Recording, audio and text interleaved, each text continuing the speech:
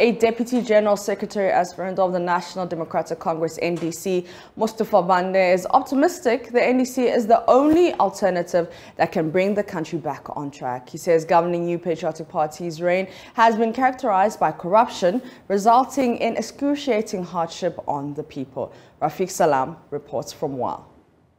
Addressing the media in Wa after a tour of all 11 constituencies in the Upper West region, where he interacted with some delegates and supporters ahead of the party's national executive election, Mustafa Bande opened up on why he wants to be the Deputy General Secretary of the NDC in charge of operations. One of the cruel ways the MPP took power from us from 2016 to 2020 was the lack of strong security systems.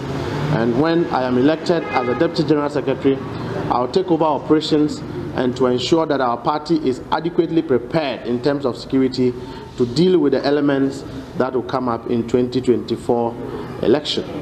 If you are minded to know whether or not force played a role in 2016 and 2020 elections, my analysis have shown that about 6 constituencies or seats that were supposed to have been won by the NDC was lost as a result of grievous intimidation by the MPP using various forms of elements, including some elements within state institutions like the Ghana Police Service and the military.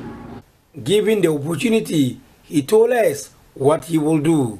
NDC must go into 2024 with a mentality of winning power and nothing else.